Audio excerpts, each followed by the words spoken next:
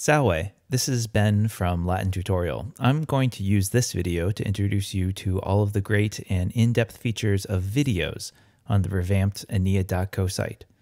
So if you're following along, please go there now. Videos are one of the most powerful tools on the site, and the feedback that I get from my users suggests that these are perhaps the most useful feature to them.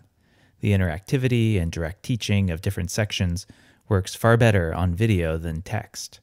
Currently, there are over 13 hours worth of videos available to watch on Aeneid.co, and you can get them all from the videos link here. The main video page lists all of the videos individually, both by title and book and by line number if the video is a review of the text.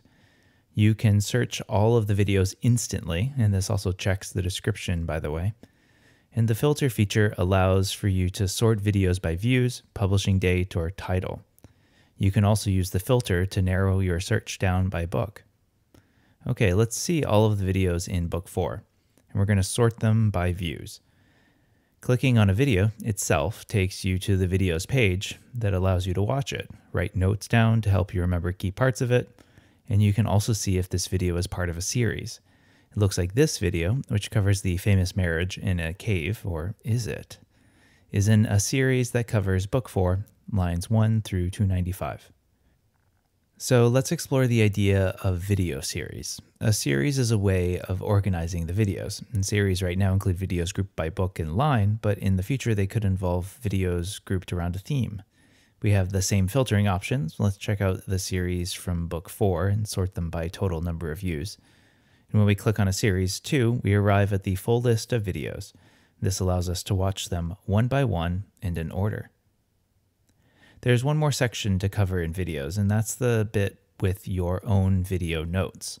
You have the ability to take notes on a specific video, and each note will be displayed here.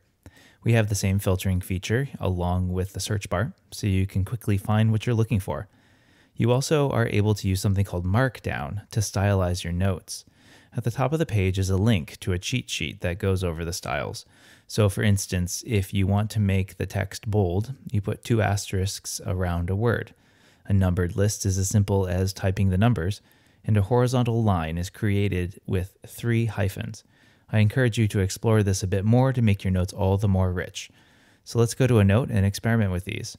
I'll make this bold, this italicized, add in a horizontal line, and then create a numbered list.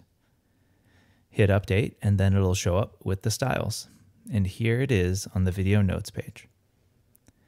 I hope you are able to use the video's features to their fullest extent, especially as I add more and more videos to the site. This has been an in-depth look at one bit of the new revamped version of Aeneid.co. Stay tuned for more, or check out the tool yourself by navigating to the site. Gratias Maximas.